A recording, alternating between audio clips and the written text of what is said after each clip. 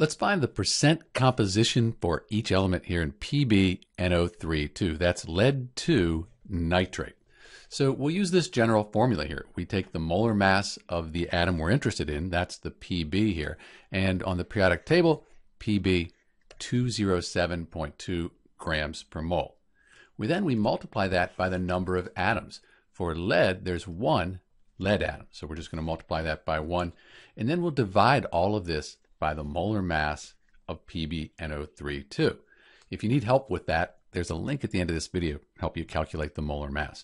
So we multiply, divide by the molar mass, and then we multiply again by 100. You'll note that the units, same on the top and the bottom, they cancel out.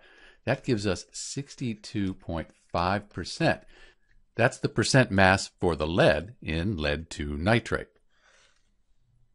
For the percent of nitrogen in PbNO3 we do it the same way. The only thing to note is we have our 14.01 here. We have 2 of these nitrogen atoms. This 2 goes to everything in the parentheses. So 2 times the 1 times 2.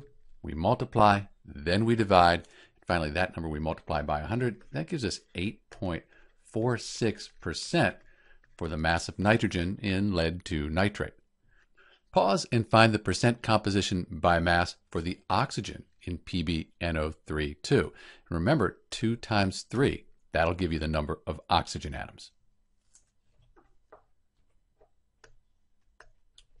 So we have that 16.00, we multiply by 6. 2 times 3, that gives us 6 oxygen atoms. We have our molar mass down here. So multiply, then divide, take that number, multiply by 100. We get 29.0%, and that's the percent of the oxygen here in PbNO3 All of these numbers should add up very close to 100%.